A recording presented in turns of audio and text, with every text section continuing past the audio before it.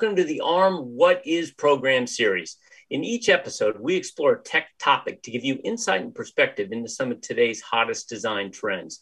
I'm Brian Fuller, Editor-in-Chief at ARM, and today we're going to find out what is total compute. And to help us with that, I want to introduce Kinjal Dave, Director of Solution Management with ARM's client line of business. When he's not helping us understand what is total compute, he's busy shaping future compute solutions for diverse client markets. And also in his spare time, he likes to tinker with his microbit and Raspberry Pi systems. So let's get started. So Kinjal, what exactly is total compute?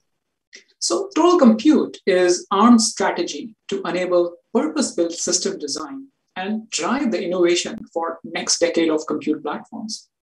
It's based on three pillars or foundations: performance, security, and developer access. Now, in essence, the aim of total compute approach is really to enable ARM's partners to build specialized compute platforms with diverse levels of performance, efficiency, and scalability, targeting multiple consumer device markets. Now, it is worth mentioning that the solutions based on total compute strategy are also referred to as total compute solutions.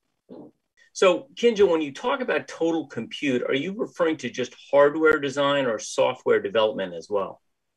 So these are complex multidimensional problems that cannot be resolved by optimizing different IP components like the CPU or GPU in isolation. The total compute approach tackles this multidimensional problem by co-designing and co-optimizing the compute solutions across a broad range of components that includes ARM's hardware IP, software, physical IP, tools, as well as standards. So total compute's a relatively new phrase in electronics design. Why has this approach caught on recently? Yes, good question. So as I said before, total compute is primarily driven by the need to address three key challenges facing the next decade of compute platforms. The first one is really to do with performance for a whole range of use cases. Now, these performance demands are really skyrocketing, but there are constraints on cost and power, and these are not going away. Second, robust security is becoming a norm, but there are massive hurdles on cost, performance, and fragmentation across the ecosystem. And finally, developers require the ease of debugging, deploying, and optimizing their apps across a broad range of client devices. So the total compute approach is intended to address these challenges in a holistic manner, and hence the recent interest.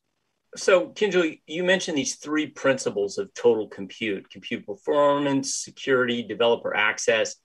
Given the comprehensive nature of total compute, are designers compromising on any one of those principles? Not really. It's quite the opposite.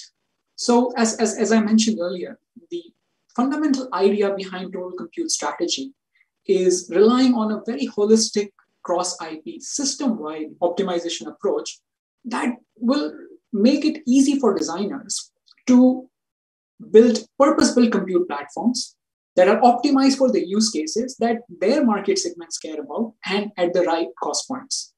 So, Kinjal, how do you see total compute solutions evolving in, say, the next 2 to 3 years? Well, we are just in the dawn of the next decade of evolution for ARM's compute platforms. In May this year, we announced ARM's first generation of total compute solutions that were based on the ARM v9 architecture.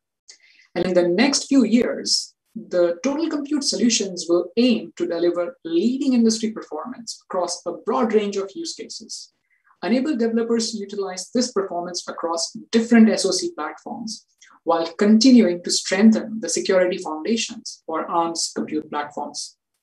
Well, thanks, Kinjal. In just a few minutes, you've illuminated an amazingly holistic approach to system design.